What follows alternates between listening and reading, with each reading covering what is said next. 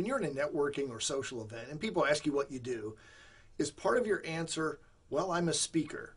If the answer to that is yes, here's a suggestion.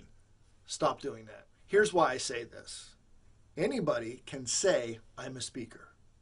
Truth is, anybody can stand up and speak, right? Unless they have some type of physical disability.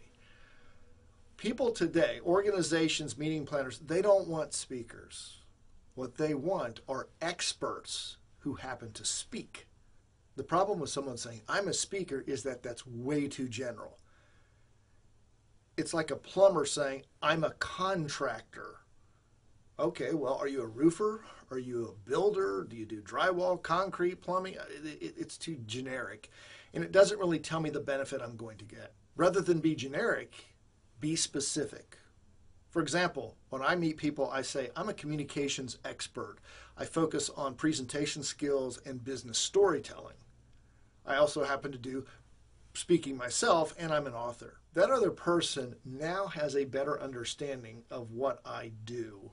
And more importantly, the skill or the benefit that I can provide to the organization.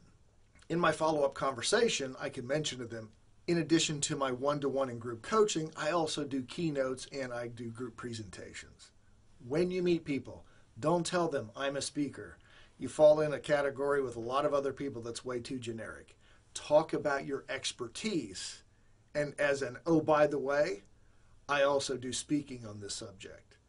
That will get you some more in-depth conversations, and people will want to talk to you because of your expertise and your knowledge on your subject. Talk to you on our next Daily Dose of Public Speaking Wisdom.